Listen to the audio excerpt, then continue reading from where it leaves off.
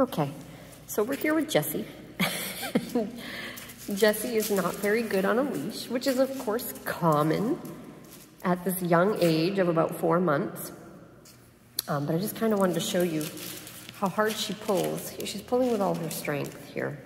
And yes, she's just a young puppy, so I can overpower her. But first of all, she's not going to stay that way.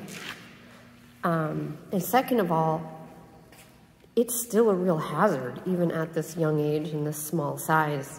So really, really easily, I could drop the leash. It could slip out of my hand. She could run into the road. We're on a pretty busy road here. It's just dangerous. It's not good. So I'm going to introduce her to a prong collar. Oh my God, you're going to put a prong collar on a little puppy.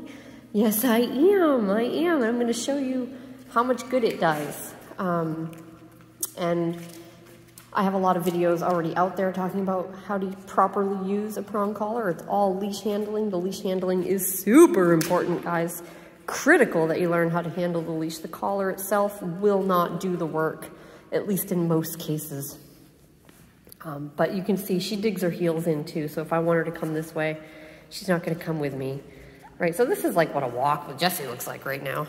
It's like, and it's really, really easy, guys, to condition your puppy to do this more.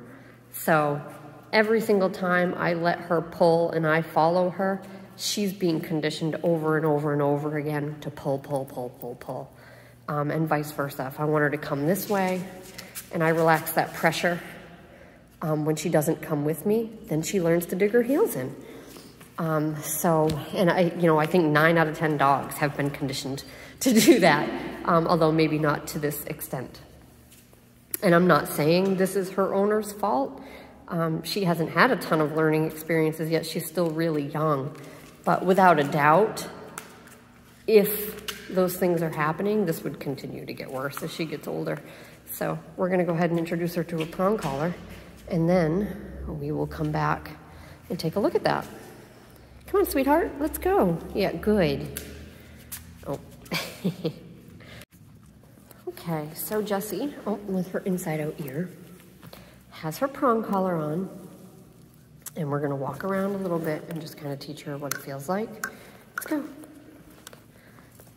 And I've got a clicker on me too, so when she starts responding the way I want her to, I can reward her for that. So I'm pulling here, pressure. And she's like, wait a minute, this feels different. So I'm not gonna drag, good girl. So I'm not gonna drag her. I'm just going to increase the pressure until she moves with it, and then I'm gonna reward her. Let's go. Right here, she's pulling me. Good, good.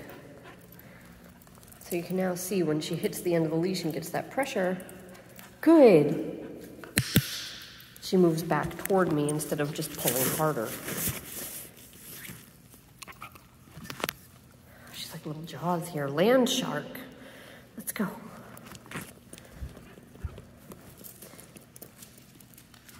So her instinct, almost 100% of the time, is to just pull in the opposite direction of whatever way you want to go.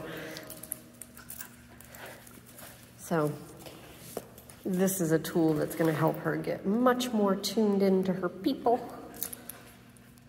Good girl. Let's go. Come on. Good.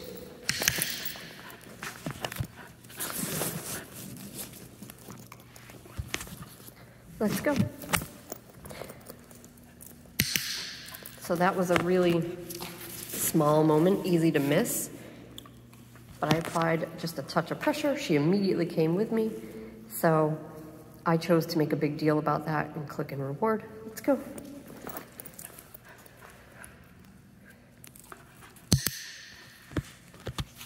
I just want to see, because she's still struggling a little bit when she hits the end of the leash, and I want to see if I can reduce that. Let's go. Good. Let's go.